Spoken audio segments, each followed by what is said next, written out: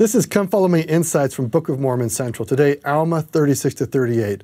And we've brought our friend on, Jack Welch. He is the founder of Book of Mormon Central and the discoverer of a beautiful literary pattern in the Book of Mormon called Chiasmus. And we're delighted today to have him talk about that discovery and why it matters. So Jack, to begin with, many people in the world are familiar with the term chiasmus. But there are many of our audience who maybe have never even seen this word or have any idea what it means. How would you describe that? Well, join the crowd. It is a term that wasn't very widely known and still isn't in many circles, but biblical scholars and people who work a lot in ancient literature are familiar with this because it's a kind of rhetorical way of saying things that is made necessary because of some of the aspects of their writing. For example, they had no paragraphs. They had no periods or commas. They don't use the ways that we do to signal to readers when one idea is beginning and ending and the next idea beginning and ending. And so they use parallelism and this kind of chiasm to create a unit structure so that you can tell when you've started something. You go through a list of items and then go through that list in the opposite order, and when you get to the end, you know you've finished. And it was widely used not only in written texts, but the written texts are based on oral tradition. And the use of this kind of organizational way of thinking is especially helpful in oral literature, and most of the ancient world communicated verbally.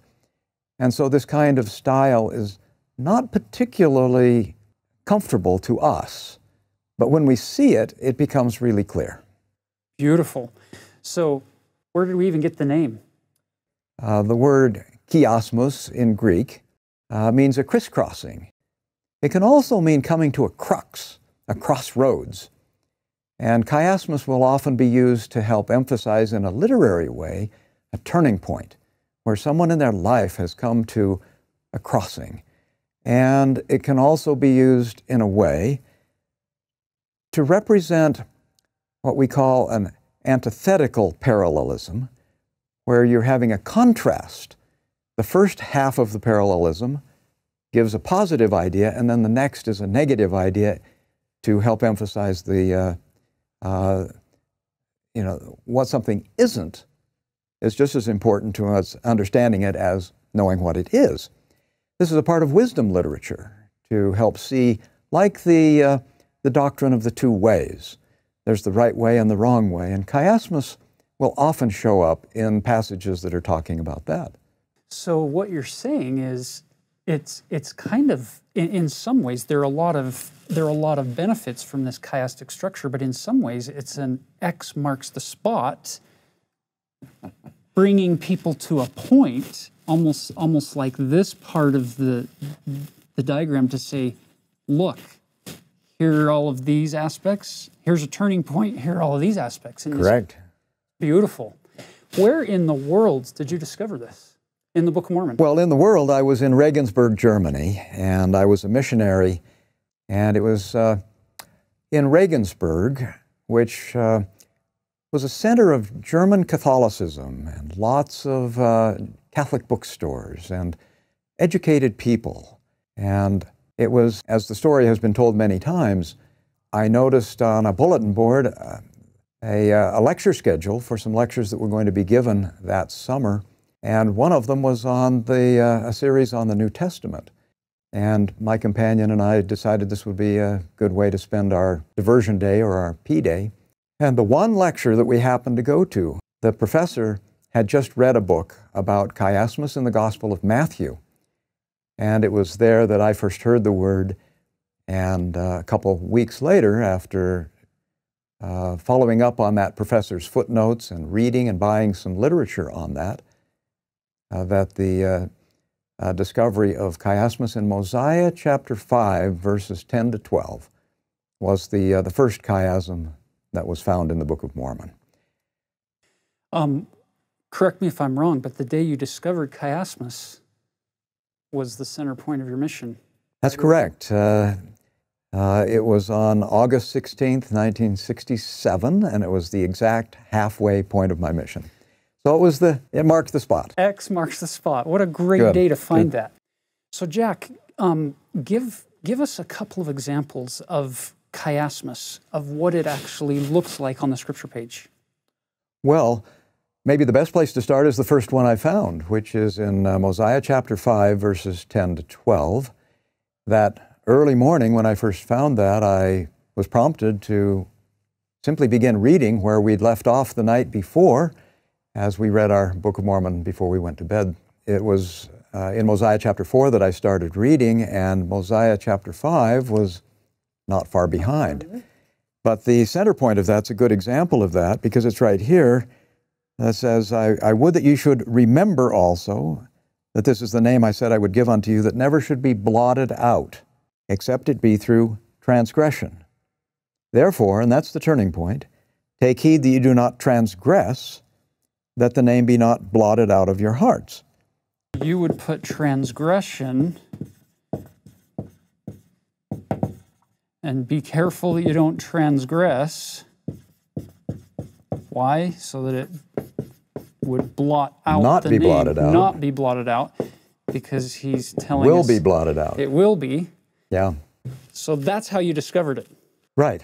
And there's another thing that was immediately reinforcing to me on this, and that is that if you don't remember the name, you'll be found on the left hand of God, and that was up here.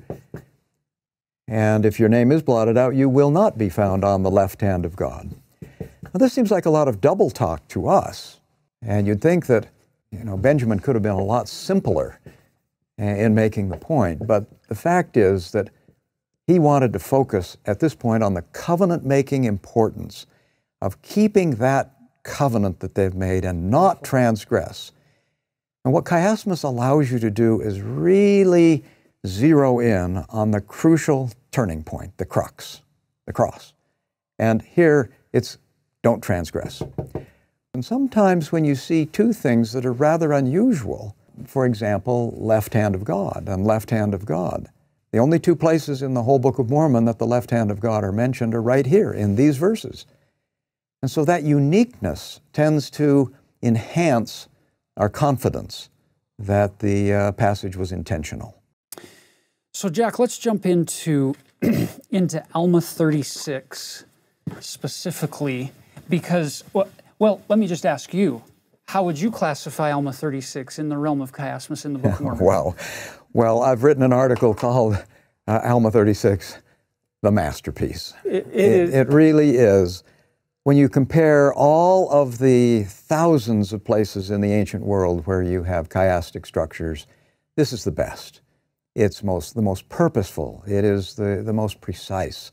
It can be analyzed at the word level, at the concept level, but most of all, at the spiritual use of this technique, of this literary structure, to let us know exactly what it was that was the turning point of Alma's life. Beautiful. Okay, let's dive in. Let's have some fun with this. So we'll just use this basic structure to begin. So, should we start here with Alma 36? Absolutely. That's would you the turning point. Say that this turning point of Alma 36 is actually the turning point for you and for me and for you and for the gospel of Jesus Christ and for the church of Jesus Christ? That is the turning point. It is the answer. In Alma's struggling with the inexpressible horror that he finally realized that he was living with, and that he would become banished and extinct and harrowed up, he says, to the greatest degree, the one thing that his mind finally caught upon was remembering that his father had spoken about the coming of one, Jesus Christ, a Son of God. And he cried out within his soul, "O Jesus, have mercy on me, who am in the gall of bitterness." And that is the pivot point. It's the turning point of his life. Interestingly, in Hebrew, the word to repent is to turn. Mm-hmm. Lots of times the scriptures will say, turn, turn, turn. And well, he turned a corner, didn't he? Yeah, and so it is, we think of it as repentance, but the word repent actually comes from the Latin roots, which have more to do with rethinking than actually turning. But for the Hebrew world, repentance is turning away from what you shouldn't and turning to God. And chiasmus, there couldn't be a better literary structure than chiasmus to make that point. So now if we go into actual verses in Alma 36, that turning point occurs at the end of 17 and the beginning of 18, which, if you look very carefully, everything leading into that turning point, everything is his old life of sin. It's miserable. He's describing, Jack, you've used words like harrowed up, wish that I could be banished. He just didn't even want to exist anymore. That's right. The realization of what he had done was terrible. And yet, once he has been converted, he then will say, yea, my joy was as exceeding as had been my pain. It's almost like he's saying, I know there will be people out there who won't understand chiasmus, so I'm going to make it perfectly clear. You can't miss it. And so the contrast is, he says, yes, I was in deep, deep trouble, but now all of that has been fixed. So, Jack, would it be safe to say that verse 1 through 17, for those who are watching, they could open up Alma 36 and read verse 1 through 17 and mark every instance of it's all the bad. This is all of his life of sin. In essence, you could summarize verse 1 through 17 with one word. This is what it feels like these are the pains of a damned soul. He's describing hell here. Yeah, that's kind of what we tend to emphasize. But if you begin, there's a prologue, and the prologue is a positive one. It says, my son, give ear to my words. That's the first thing you do. You have to listen to the words and give strict heed to the commandments of God. Now, he will end by also mentioning the commandments of God, and he will then say at the very end, and this is according to his words. What he's done there is he begins by giving ear to my words, but at the end, you are now prepared to give heed to God's words. You can see the shift. So there's a progression there. The hell and the joy, or the pain and the joy, when he's in the very depths of his 3 days of being racked with eternal torment. Yeah. And then he wants to make sure that we understand this can't just be one word. It has to be a whole set of feelings. And that's why he said it was as exceeding as was my pain, because it's got all of these features in it as well. So as a person analyzes this, think about all of the ways in which an unrepented sin will lead your life into pain and suffering and spiritual regret and remorse and all of the things that sin does to you. And then now think of all of the things that conversion will do to you. And that's kind of this block of things. In this area, the chiasm doesn't work out as, what would we say, as meticulously as in the early part. Right. But there are different rhetorical devices being used in each of these cases that are comparable in the heaven and hell comparison. One of them, for example, is where he said that he did not want to go into the presence of God. He wanted to be banished and extinct. He just couldn't stand the thought. He just didn't want to exist anymore. But then how does he explain the joy? He now says, yea, my joy was as exceeding as was my pain, and I thought I saw, even as our father Lehi saw, God surrounded seated on his throne, surrounded by numberless concourses of angels in the attitude of singing and praising their God.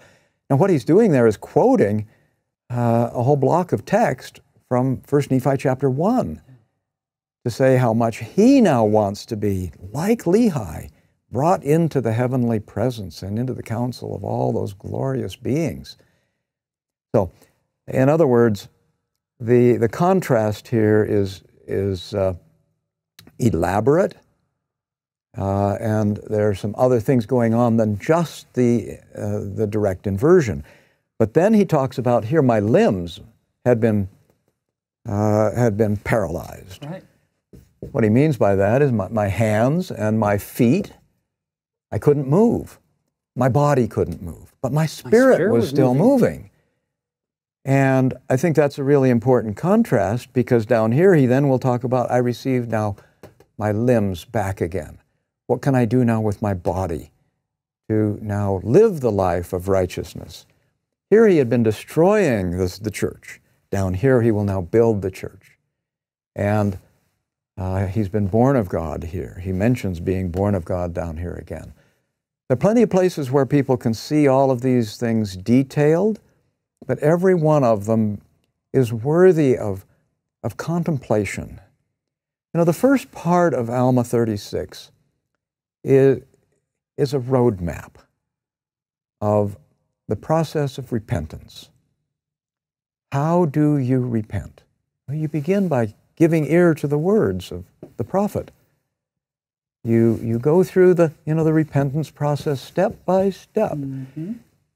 But ultimately, the repentance process is not just deciding we're going to be different.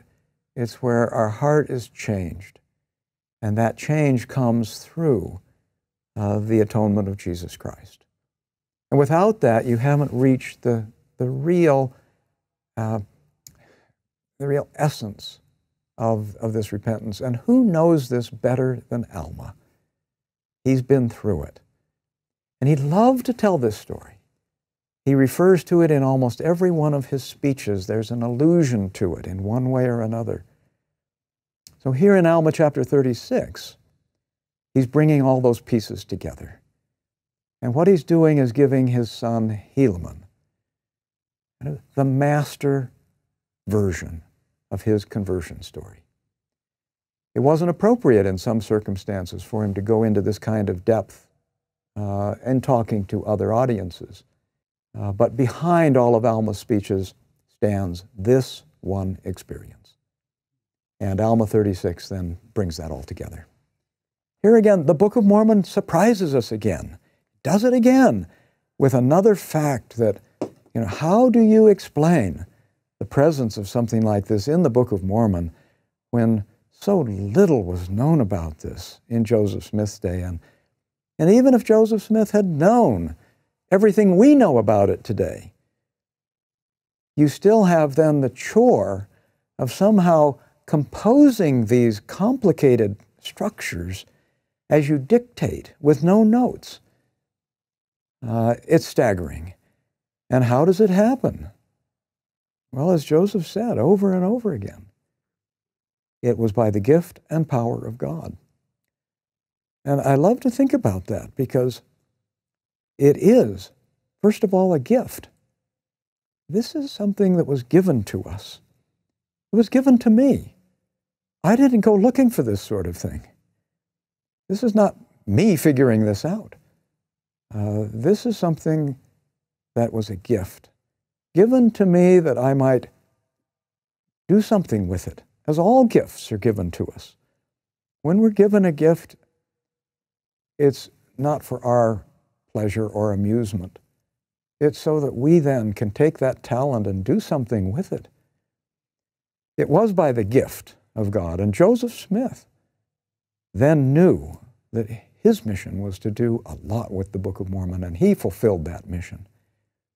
We also have this gift placed in our hands, and we know it's a gift because we can see that it came by the power of God.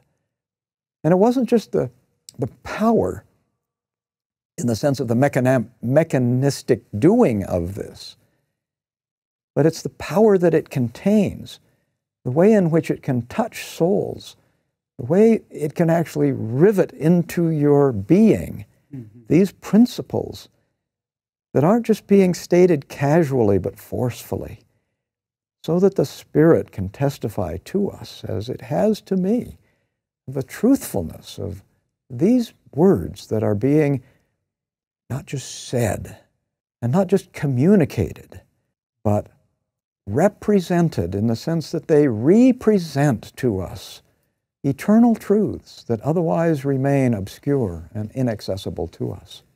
Would you also say it would be accurate to couch it this way, that the Book of Mormon is such an amazing gift brought forth by the gift and power of God, that it's layered in such a way that if somebody goes their entire life without learning about any ancient literary techniques, they're still going to benefit powerfully from the book.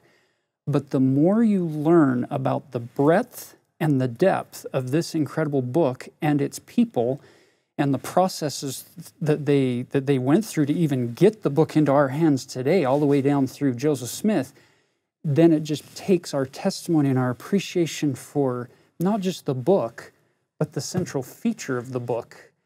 It just takes it to whole new levels of appreciation and of understanding and of joy, allowing us to repent in the Hebrew sense, allowing us to turn our hearts and our lives to God. Precisely. This conversation isn't as much about chiasmus as it is about taking our study of the Word of God maybe a little more seriously than we have before. And chiasmus is one avenue, one fruit that will come from that effort. To me, it reminds me of my favorite quote about the book itself from President Benson, when he said, "There is a power in the book that will begin to flow into your life the moment you begin a serious study.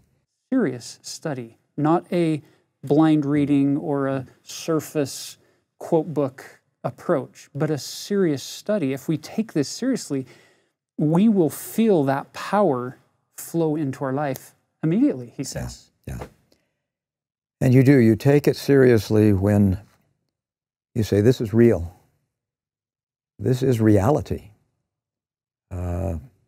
This is not wishful thinking or fiction. This is not historical fiction. This is not a nice quote book. And the Scriptures will even say, and is that not real?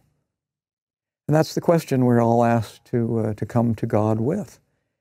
Moroni, he begins, we often don't start with Moroni chapter 10, verse 3. We start with verse 4.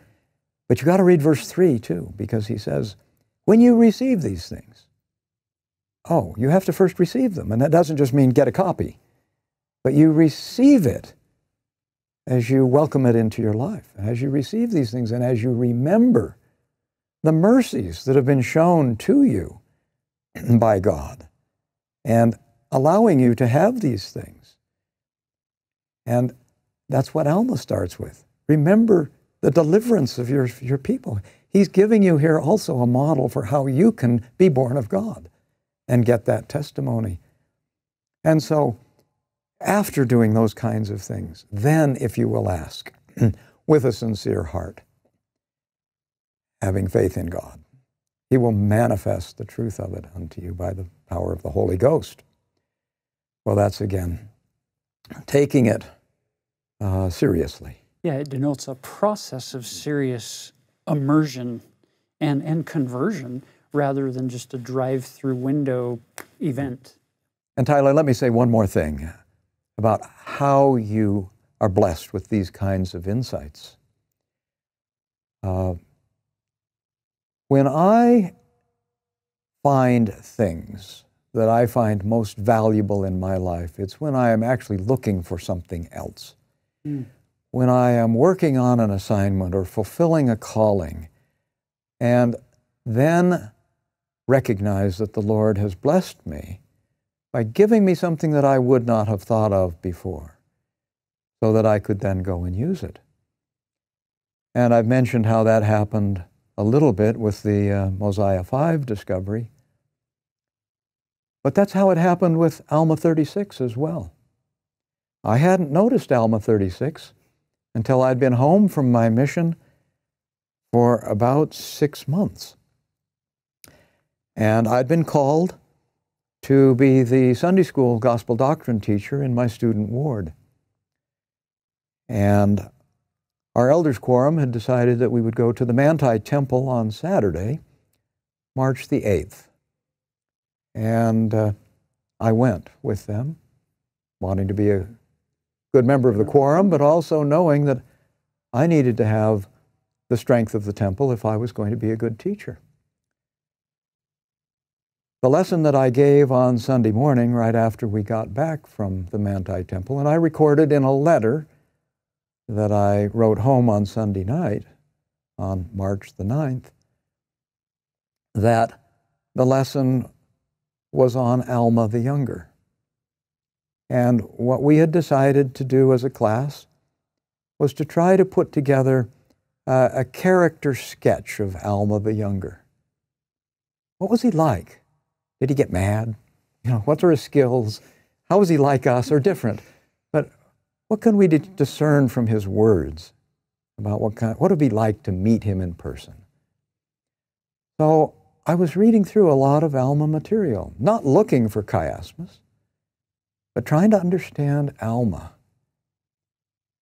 And in my letter home that Sunday night, I explained going to the temple and how I was very happy that I had gone and felt that I had received direction in some decisions I was making in my life. And then, after telling about the Sunday school class going very well, I said, oh, and also, I just found a gorgeous pattern in Alma 36, period. It was late, that's all I said. But why did I see this? I mean, I was reading in this reprint of the first edition of the Book of Mormon. I like to do that, but you can see here my pencil notations in the margin going down the elements in Alma 36 that I wrote that very day as I was reading through this, looking for something else, only to be overwhelmed with the recognition of the turning point, with the marking there on the top of page 325. And basically these elements would then become the initial presentation of the chiastic structure of Alma 36 in the BYU Studies article. That presentation has been refined by myself and other people over the years, but here it was. And I won't say it just fell in my lap, but it certainly knocked me over. And it was just, what could I say? But this is just great. Now, my point is, we have to be humble in this process. And we realize that the Lord will make these things available if He can trust us to use these things to bless other people. And I hope that's what we've been able to do with our work. I know you have done with yours, what we're trying to do here at Book of Mormon Central. And isn't that why these little gems, big gems, treasures, this is maybe the best example of chiasmus anywhere in world literature. And it's best not just because of its rigorous structure, but because of the message that it so clearly communicates. It's wonderful. Now, as we turn over from chapter 36 into the second half of Alma's teaching to his son Helaman, there are some really profound truths that come out of this chapter. This is where Helaman is going to be the next prophet, the next high priest, and there are a whole bunch of things that go with that office. And so Alma, the younger, is going to take significant time here to introduce his son to each of these elements that he is now going to be in charge of taking care of and passing down through the generations. If you look at chapter 37, verse 6, to me, and this is just my personal opinion here, that verse 6 is the thesis statement for the entirety of what is going on in the rest of chapter 37. You'll notice he says, "Now you may suppose that this is foolishness in me, but behold, I say unto you that by small and simple things are great things brought to pass. And small means in many instances doth confound the wise." So if you look carefully at chapter 37, you're going to see a whole list of things that could be considered, especially by the world, as small and simple and not very important. Take a moment of reflection and think back on your life to some of the turning points in your life where you made some decisions or you turned and went a different direction with your life. What was it that caused that turn? Now, this may not be the case for all of you, but often it's small and simple things that come along. Somebody will say something or do something, or a door will open up and it seems small and insignificant. You walk through that door and next thing you know, your whole future has been changed. And it's pretty profound. Years ago, just as a little illustration of this, when I was teaching Institute up in Logan, at the Institute next to Utah State University, I had 100% job satisfaction. I loved teaching at the Institute. I loved my colleagues. I loved the students. I loved what I was doing, working with developing an online seminary program and working with some pre-service students, preparing them to be seminary teachers. I loved everything about my job, and I had zero intention of ever leaving the Seminary and Institute program. One day, two teachers from Brigham Young University, Frank Judd and David Whitchurch, were in the building observing some teachers, and Wayne Dimmock, the Institute director, came and told me that they were going to be in my class, and I said, "Wayne, I have zero interest in teaching at BYU. I am not leaving SNI." And he said, "Well, just be kind to them." I said, "Well, I can do that." After the lesson, I'll never forget this moment. I can still see in my mind's eye, in my office there in the Institute in Logan, David Whitchurch and Frank Judd sitting across from me. And I was being very kind and very friendly with zero interest in leaving the Institute. And David asked, "So Tyler, would you ever have any interest in teaching at BYU, potentially?" They weren't offering a job. They couldn't do that. They were just out searching for potential candidates. And I smiled and I opened my mouth to say very kindly, "Thank you, but I really have no interest, and I mean zero interest in teaching at BYU," which would mean I would have to leave the Institute program. And it was in that moment, my mouth was open, I was ready to say, "I have no interest," when four words came very forcefully into my mind with an exclamation mark attached. And the four words were, "Don't close any doors." And it came in command form in an instant. And remember, my mouth was open. I paused and said, "I've never really seriously considered it before."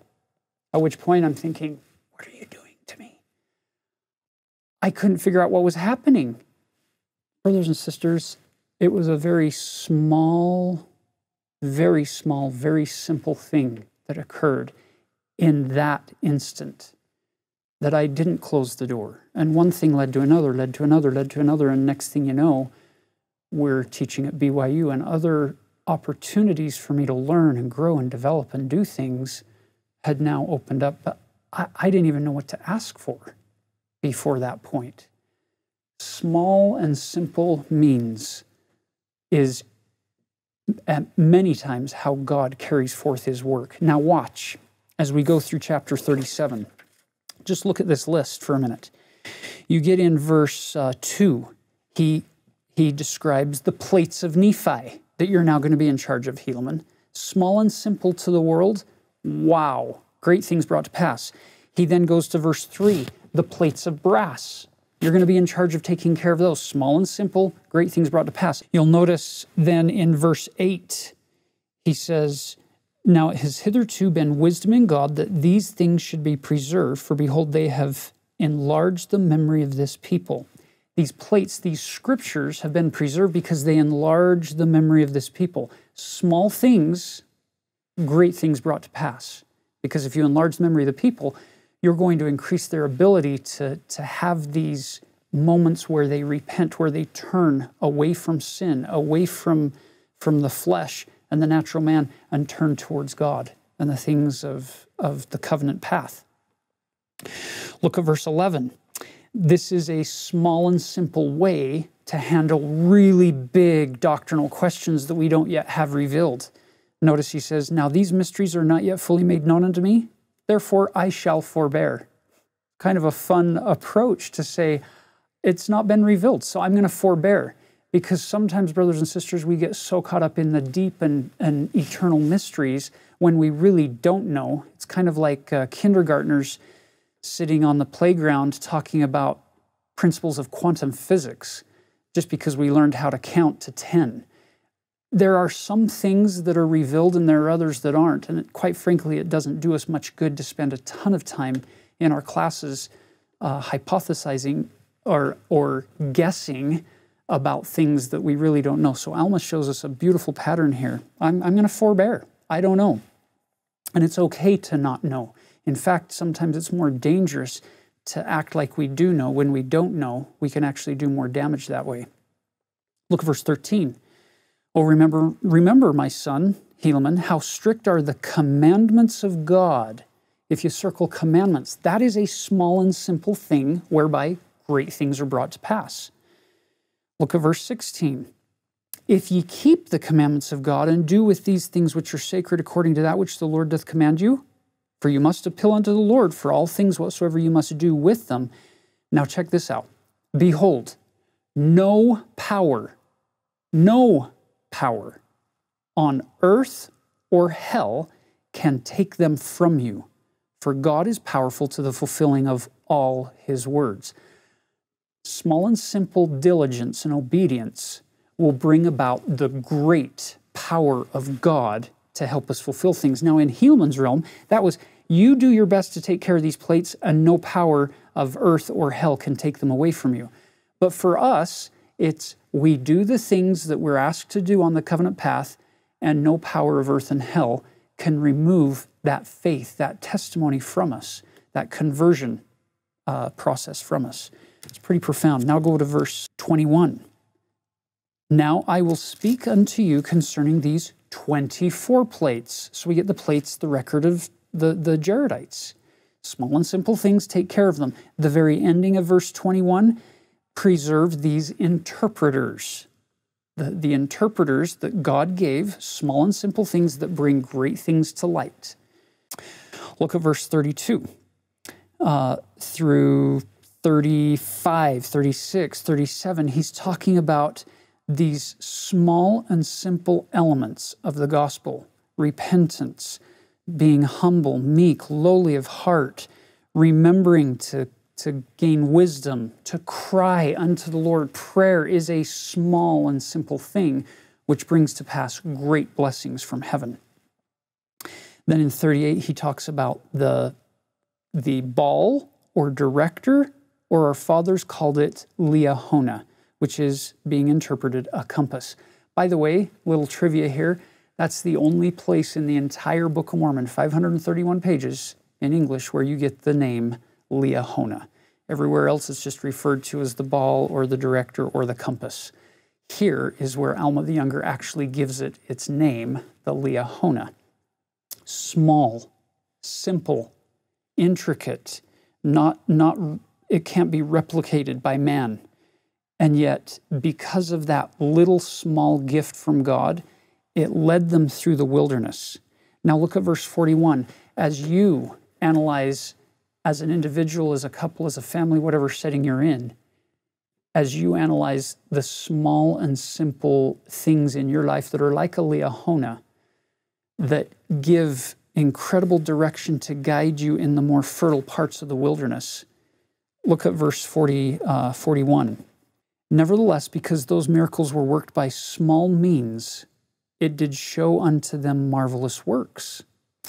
They were slothful and forgot to exercise their faith and diligence, and then those marvelous works ceased, and they did not progress in their journey. Sometimes we look for the big, the fantastic, the miraculous in order to then follow and be diligent and obedient. It's the idea of if God commanded you and your family to build a boat or an ark, most of us would probably say, wonderful, let's go do it. And we would work at it. But if he says, love your family, love your neighbor, minister to the needs of those around you, sometimes it's so small and it seems so insignificant that maybe we don't give as much diligent heed to those commands as we do to the big, huge commands or the big callings in the church versus the little callings that seem so small and simple. And yet it's often in those callings where lives are totally changed because of a moment here, an experience here, or a pattern throughout that process of working with people and ministering with people. And I know of nothing more applicable to this principle than what happens in the home, what happens with families. It's not big, huge family vacations that create that covenant culture as much as it is daily discipleship, daily striving to be good and to teach the correct principles, not just with our words, but with our actions. And when we see each other struggling and then repenting and granting forgiveness to each other and moving forward collectively as a group, great things are brought to pass. That, in my mind, is where lives are really changed in the most deeply profound ways. Let's finish this concept in chapter 37 with verse 44. For behold, it is as easy to give heed to the word of Christ, which will point to you a straight course to eternal bliss, as it was for our fathers to give heed to this compass, which would point unto them a straight course to the promised land. You'll notice if you look back a few verses that there were many times when they didn't give diligent heed to that compass, and so they wandered. And Alma tells Helaman here that they spent 8 years wandering because they didn't take a direct course, because they didn't give heed to the words and to the direction given on the Liahona. Now, when Alma finished with his son Helaman, he then turns his attention to Shiblon. Shiblon is a remarkable son, but we only get one chapter for him. As Jack pointed out earlier, the first part of chapter 38, from verse 1 down through 8, is kind of Alma summing up his story, the full chiastic version of his story that he gave to Helaman. He's giving kind of the highlights to Shiblon. He's not given him the full story in its entire detail. And then once he gets to verse 9, notice he shifts and he says, "Now, my son, I have told you this that you may learn wisdom." Let's now talk a bit about something called wisdom literature. Alma 38 could be described as wisdom literature. Now, this phrase is very specific around certain types of literature that show up in Scripture. I'll write this word down.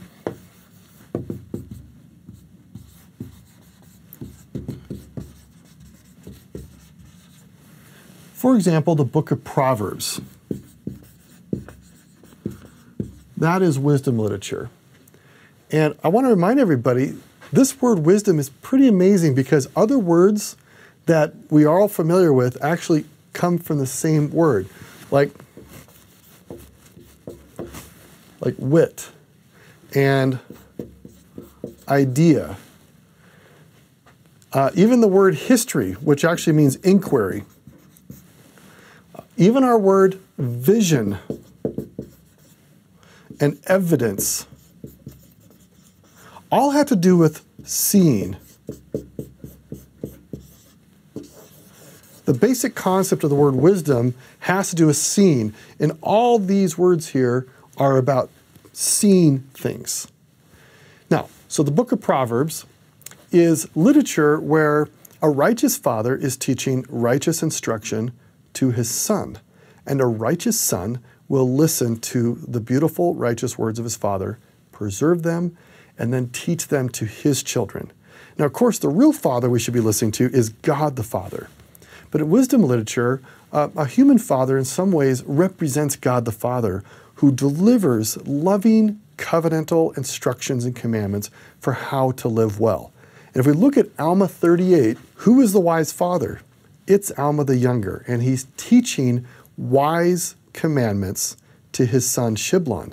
And what's really interesting is if you look throughout the Book of Mormon record, in fact, in some ways, the Book of Mormon record itself is wisdom literature. It begins with Lehi, this righteous father, teaching the wise words to his son Nephi. And how do you know who the righteous are? It is those who are willing to listen and preserve the wise words of the Father, as well as a righteous father on earth. And what does Nephi do? He listens to the wise words of his father Lehi, who happens to be learning from God the Father, and he shares that with his children. Laman and Lemuel, they don't listen. They are not wise. They're actually fools. And if you look at the Book of Mormon record, it actually is a series of fathers teaching covenantal instructions or words of wisdom to their sons who preserve that and teach it to others. In fact, we have this interesting pattern. After Abinadi teaches, Alma the elder is converted. He had listened to the wise words of Abinadi. And then he passed those down to his son, Alma the younger, who then taught those wise words to Helaman. And Helaman listened to those wise words and became a wise person by also teaching and preserving and transmitting those records to his son Helaman, and so forth to then his son Nephi. And Nephi had a son named Nephi, who had a son named Nephi. And then actually, this last Nephi had two sons, and one of them actually passed the records down to Mormon.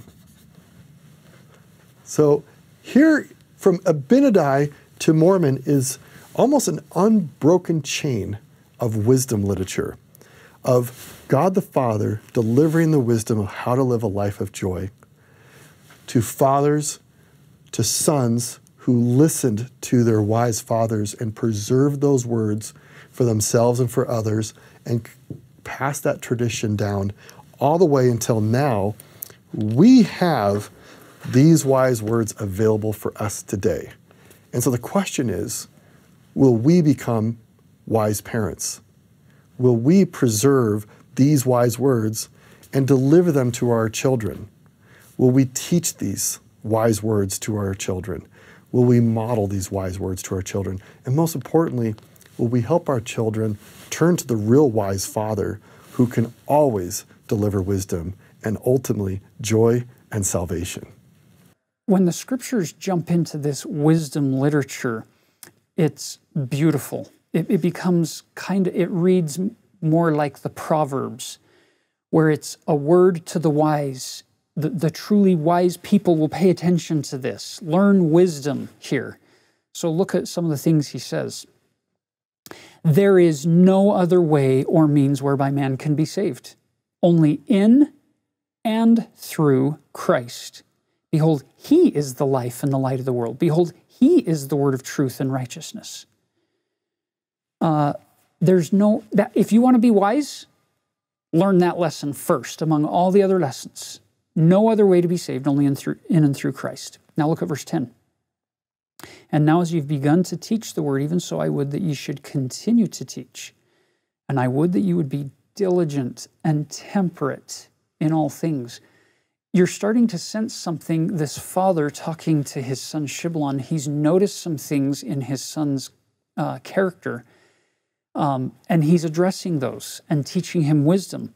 Look at verse 11. See that ye are not lifted up unto pride. See that ye do not boast in your own wisdom, nor of your much strength. In other words, Shiblon's a pretty smart guy. He's pretty strong. He's pretty effective as a missionary. They're on this mission, right? Among the Zoramites when this story is being inserted. Look at verse 12. Use boldness, but not overbearance. Maybe Alma has observed this son get a little too overbearing at times in his teaching, in his interactions with people. And then this wise counsel. Also see that ye bridle all your passions, that ye may be filled with love. Brothers and sisters, we live in a world that looks at the word passion and instantaneously attaches to that all of the physical aspects of passion. But you'll notice Alma's words here to Helaman were, bridle all your passions. Not all passions are physical or sexual in nature. Some of our passions might have to do with things like art or sports or culture or politics or travel or entertainment or video games or reading or Netflix or whatever. There are a lot of things that human beings can become passionate about. And I love the fact that Alma told his son, see that ye bridle all your passions, not just the physical kind. Bridle all of them. Notice that he didn't say kill all of your passions. He didn't say squelch, crush, beat down all of your passions. He said bridle all of your passions, which means you're holding the reins. You're calling the shots on every one of those passions. You're deciding where those passions take you. Because if you don't bridle the passion grows wild, and all of a sudden that wild Mustang, that horse, is going to take you places you never intended to go, at speeds you never thought possible nor desirable.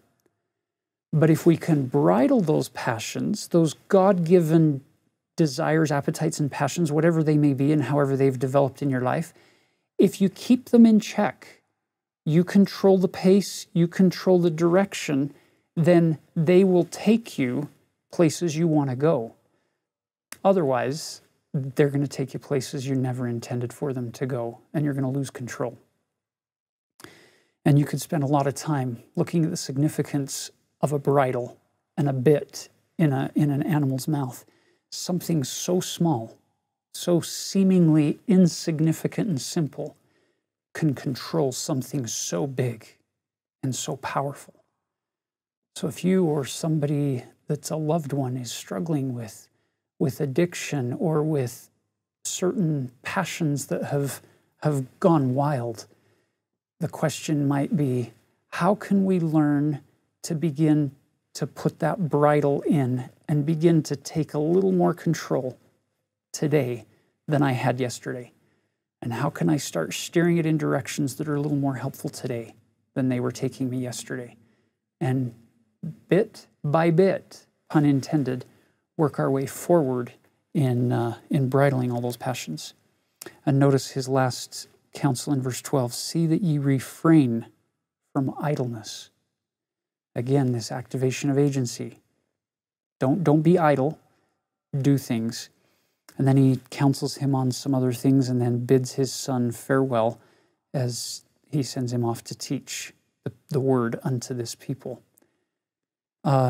In closing, brothers and sisters, there is a God in heaven, and he sees everything past, present, and future. He knows you better than you know you. He understands the constraints that you're facing better than you understand them and better than I understand mine. And there will be times in your life when he will bring people or situations or settings that may seem small and simple at first in order to steer you in a certain direction or to turn your life in another direction, whether it be attached to sin versus righteousness or career or family decisions or schooling or whatever it may be, my invitation to you today to finish would be, don't close any doors on the Lord and on the direction that He may bring into your life. Know that He lives and know that He loves you. And we leave this with you in the name of Jesus Christ. Amen.